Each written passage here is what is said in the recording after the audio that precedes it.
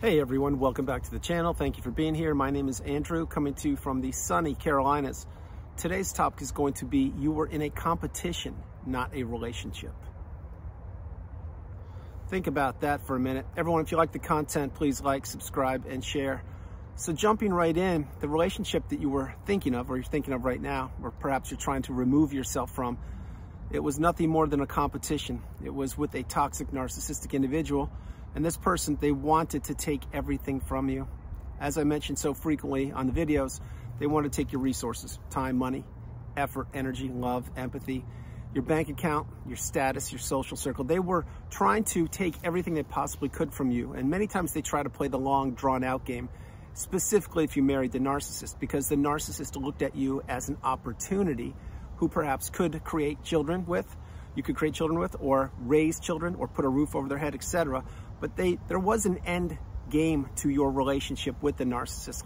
Let's focus on one part of it. Let's say that you're financially stable, or let's say that you have a great profession. Well, the narcissist looked at you and they said to themselves, wow, this one, which was you, and certainly was me, they have resources and they have money and they're intelligent and they're going places. I can glom onto them for a period of time and I will have them provide for me. I'll have them provide vacations all over the globe, put a roof over my head, have them put money into a business that I've started, have them introduce me to their social circle, their network of friends and their status, and I will attend functions with them and I will make them look, I'll have them make me look better because now I'm tied to a person. Let's say you got married to the narcissist. Well, they knew exactly who they were marrying.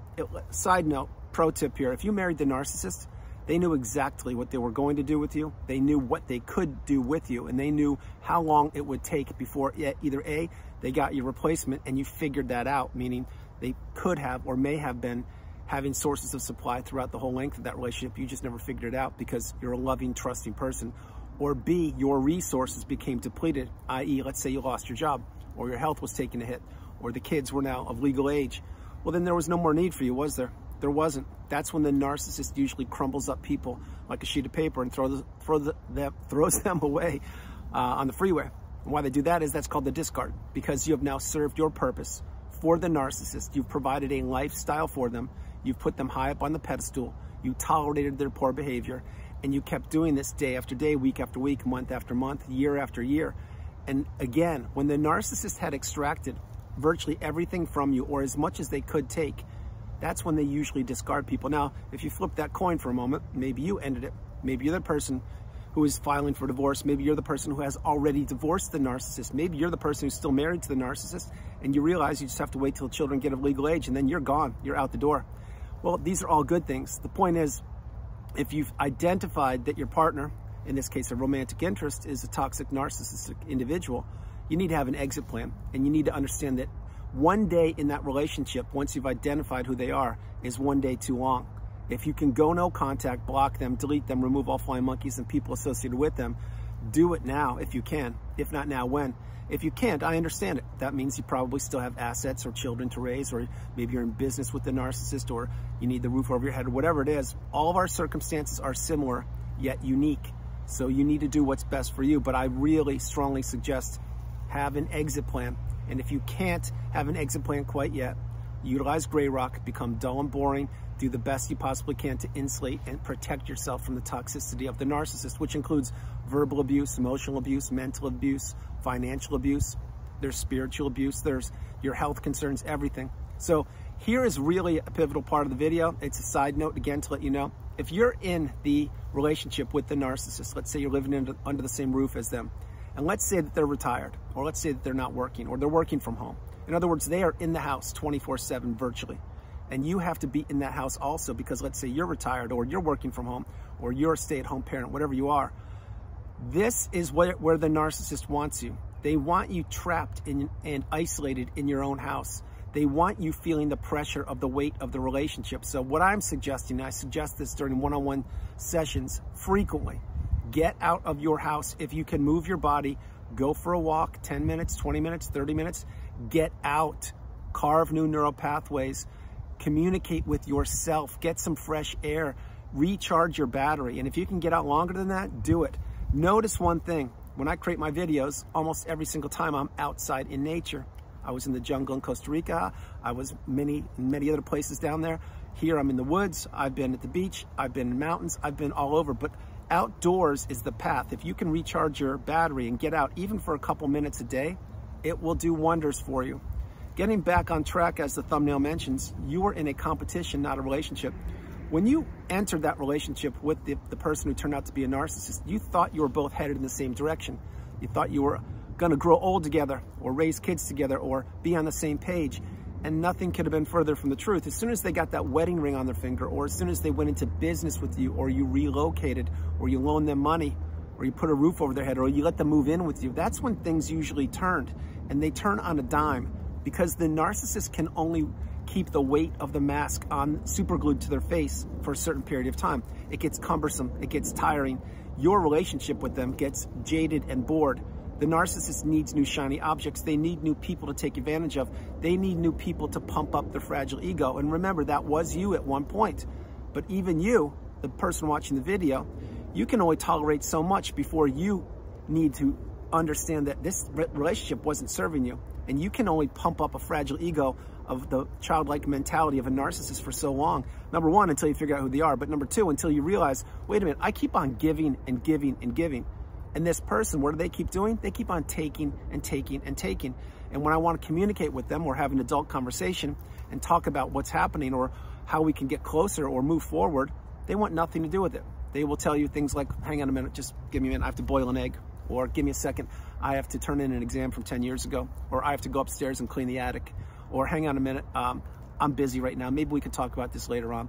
And they never want to address the heartfelt issues. Notice when the chips are down, when things are really difficult, the narcissist can't handle that. This is when they freeze. This is when they get flustered. They can't handle pressure. What they need to do is they need to administer pressure, administer manipulation, administer confusion and chaos. And that's what keeps the wheels of the narcissistic relationship going around and around. They cannot introspect. They will not be accountable. They will not say they are sorry. They will not admit that they were in a competition with you. But what does the narcissist love more than money? They love competing. They love winning is what they love. Think about it. Think about the toxic narcissistic person you're thinking about right now. Winning is one of the pivotal things that they need to make them feel alive. They need to feel like they're winning in the relationship with you, with other people, that they're acquiring more and more broken hearts and breaking up more relationships and driving wedges between people. And they feel like they need to get as much money as they possibly can because the narcissist loves money more than anything, but they love your money more than their money or other people's money. All these things I'm mentioning to you, they don't culminate into a relationship. What is a relationship? A relationship is a reciprocal communication between two people. It's like this. Two people communicating like a tennis match, going back and forth and back and forth. In other words, I will talk to you, I will listen and wait for you to respond. I'll listen and hear about the words that you said, and then I'll give you my feedback or my takes, and we don't have to agree all the time. What we need to do is learn and evolve and grow and become closer. That is healthy communication. The narcissist doesn't want that because the narcissist believes that they are superior to you, they're more intelligent than you, they're better looking than you, they should have the things you have. Many times the narcissist believes that if they can take you down in that low vibrational quagmire state and keep you trapped in the narcissistic fog, which is what they do for the body of the relationship, that they're feeling better than you and that they're winning and that they won the competition because they don't believe you will ever, A, figure out that they are a narcissist, B, that you will escape the toxic narcissistic fog, C, that you will break the trauma bond, D, that you will put yourself back together, E, that you will understand your value and your worth, and F, that you will heal properly and reach the pinnacle of indifference, the mountaintop of indifference, when you no longer care about the narcissist or any people from that period of time. Because most of those people, if not all of them, have weeded themselves out. No one came knocking on your door when you were discarded. No one checked in on you. No one asked for your side of the story. Everybody just disappeared like a cockroach in the kitchen at midnight when you turn the light switch on. And many of those people grab their popcorn and watch your life implode. And yes, I am repeating myself from many of these videos because you need to hear the message over and over and over again that nobody is going to come rescue you. No one is going to knock on your door. It didn't happen with me, and most likely it didn't happen with you. And those people, if you did have anybody to communicate with once you were discarded, and you would share your insights or your experiences and you couldn't wrap your head around what it was before you knew what narcissism was, these people get burned out. They can't wrap their head around what you're talking about. It's like you're speaking a foreign language to them. because you are, because you don't even know what language you're speaking until you get your light bulb moment, until you type into the browser something like spouse won't talk to me, or rage fit, or what is gaslighting, and then ding, ding, ding, you land on a whole bunch of information. Maybe it's through YouTube, maybe it's reading, maybe it's books, maybe it's in a search engine. But when you first get your light bulb moment, then you say to yourself, oh my gosh, there's a word for this, and there's terms and definitions and glossaries. The answer there is yes, yes, and yes. The thing is, when the student is ready, the teacher will appear. And that's exactly how I had to figure it out. I had to type things into the browser. I had to realize that, yes, in fact, the narcissist was in competition with me, from everything, with raising kids, to appearances, to style of clothes, to food, to restaurants, you name it. It was competition city. This is what the narcissist wants. They want to keep you down in the low vibrational quagmire state where they exist. And they want to steal your beautiful, bright, shining light and your abundance. Think about who you were before you met the narcissist. You were most likely a kind, loving, healthy, stable individual. Maybe you had some money in the bank. Your social circle was fine. You had a network of friends. Your job was going great. Maybe you were exercising multiple times a week. Your health was perfect. Everything was going well. Then what happened? I'll tell you what happened. What happened is you encountered the narcissist. They figured out rather quickly what made you tick. They figured out all about you, your hopes, your dreams, your aspirations, your goals, your hobbies, your family, your past relationships, what you want to do in the future. And they glommed onto you. They got really close to you, perhaps even had you fall in love with them because they can't fall in love with you. And when this happened and you said the pivotal words, I love you, or let's get married, or let's raise kids, or let's buy a house, or let's relocate, whatever, any or all of these things, when that happened, the narcissist said, okay, now my hard work is paying off. It took me a half year to get this person where I want them, and I can see the beautiful, bright future that this person has in them that they can't even see within themselves. In other words, maybe you were an empath and a people pleaser or a yes person. Maybe you didn't have boundaries. You couldn't say no, the strongest word in the English language. And remember, when you say no to something or someone, you're saying yes to yourself. The narcissist deduced all these things. And then they said, wow, if I can get this one to put a ring on my finger, this will catapult me for a period of time forward.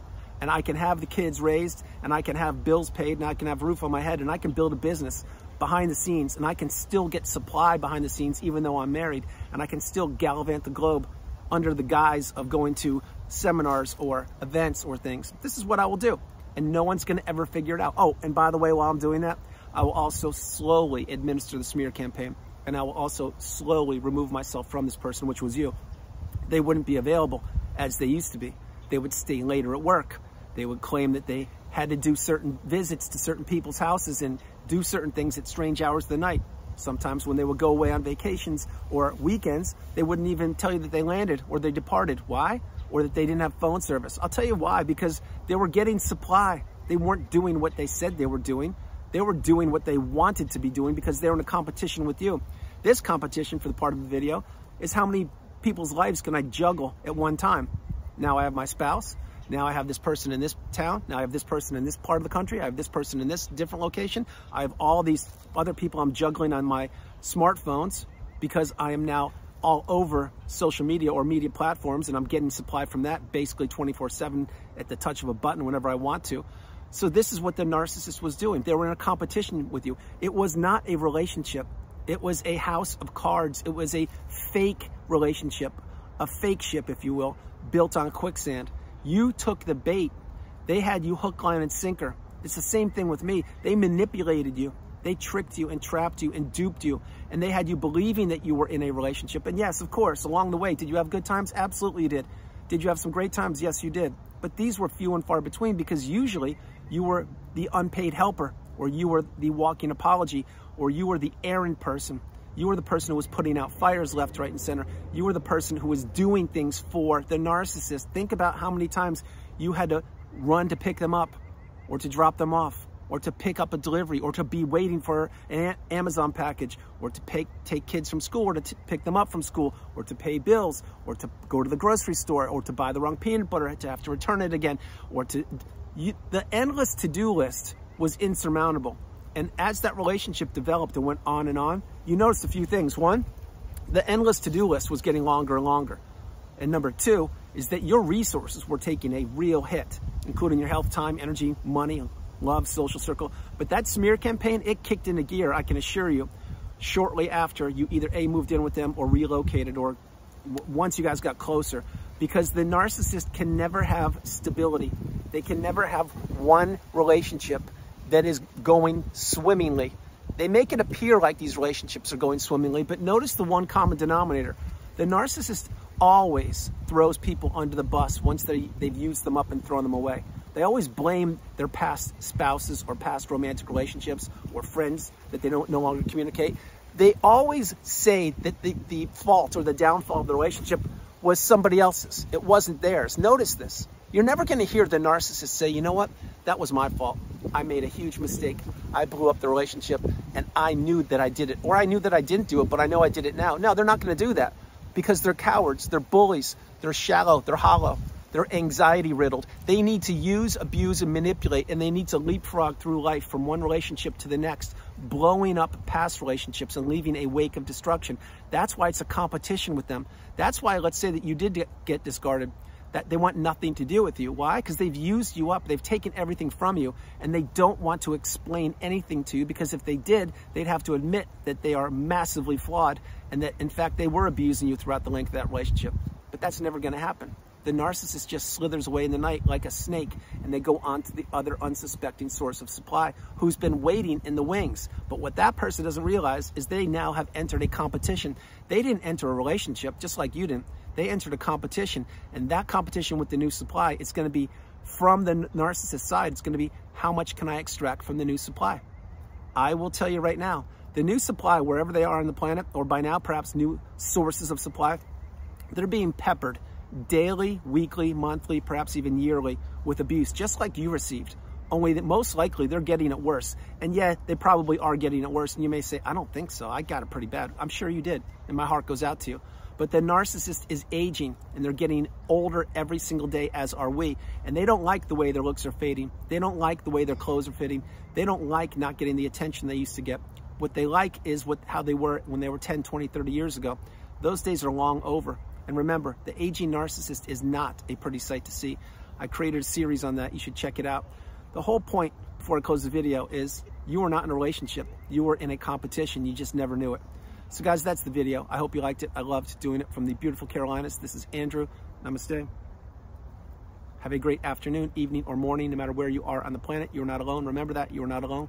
God bless you. I love you all, and I'll talk to you soon. Have a great day, you guys. Bye.